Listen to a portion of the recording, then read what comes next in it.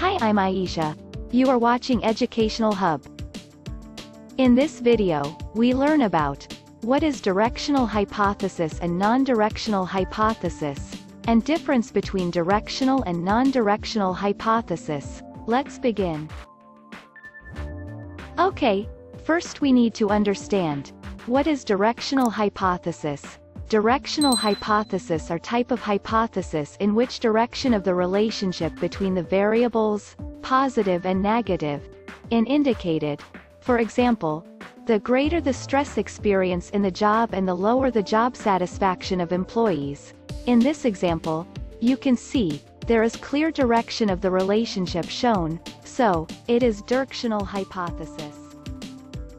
And we can also say, the directional hypothesis can also be defined as the nature of the difference between two groups on a variable, more than and less than as postulated. For example, women are more motivated than men. In this example you can see, the nature of the difference between two groups on a variable is more than postulated. So, it is directional hypothesis. We explain directional hypothesis with graph. Directional tests are also called one-tailed test. This is because the critical region is in one-tailed test, as shown in a graph.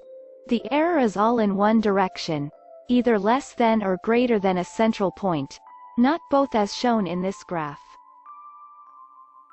What are non-directional hypotheses? Non-directional hypotheses are those that do postulate a relationship or differences, but offer no indications of the direction of these relationships or differences. Non-directional hypothesis is formulated either because the relationship or difference have never been explored, and hence there is no basis for indicating the direction, or because there have been conflicting findings in previous research studies on the variables.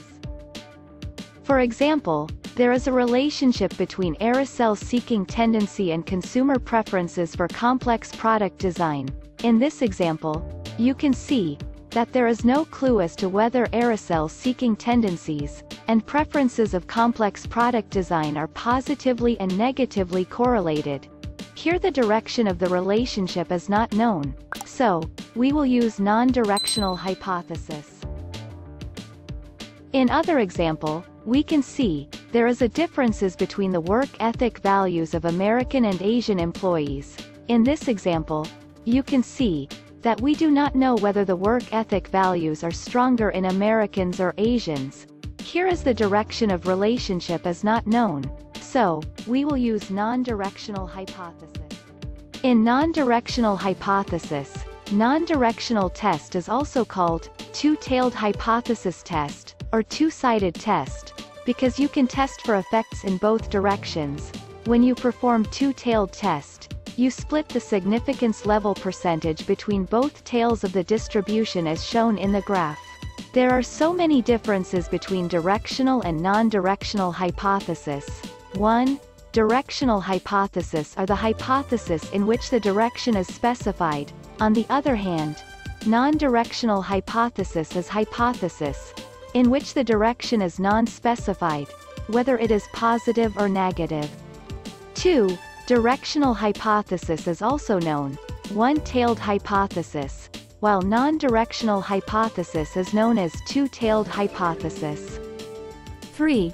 Directional hypothesis specifies the existence and also the relationship. On the other hand, non-directional hypothesis only predict existence.